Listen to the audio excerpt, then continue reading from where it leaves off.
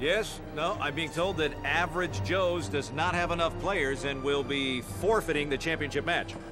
It's a bold strategy, Cotton. Let's see if it pays off for him. To the tournament floor we go for the scepter presentation from the Dodgeball Chancellor.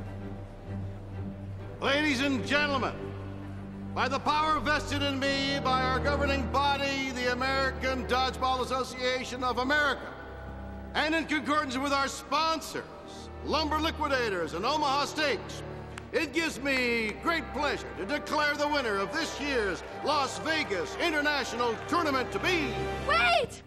He's here! Hey, guys. Sorry I'm late. We're ready to play, Your Honor. Too late, LaFleur. Your lovable band of losers already forfeited. The trophy and the money are mine. Well, he's right. Your team is already forfeited. There's nothing you can do. Woohoo! Facial, LaFleur! Total facial! Woo! Actually, that's not true. That's not true. The tournament committee can overturn the chancellor's decision. That's you, sir, by a 2/3 vote. No, well, he's right. What? He's right. Yes, oh, it's a bylaw. It's a bylaw. What's a bylaw?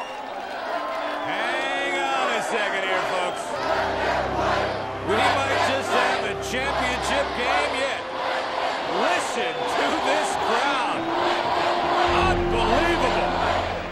Well, Pepper, it's clear what the crowd here wants, but the committee members have the final say. And it looks like they've come to a decision. Joe's needs 2 yes votes to play. There's 1 thumbs up. Good news for Joe's. Oh, please. Let's see how our second judge votes. Thank you for the set. Oh, tough sledding there. It's all even. Their fate hangs on the thumb of our final judge.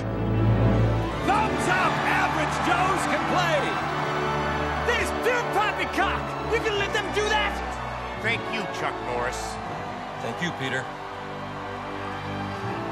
All right, Captain, shake hands, and let's have a clean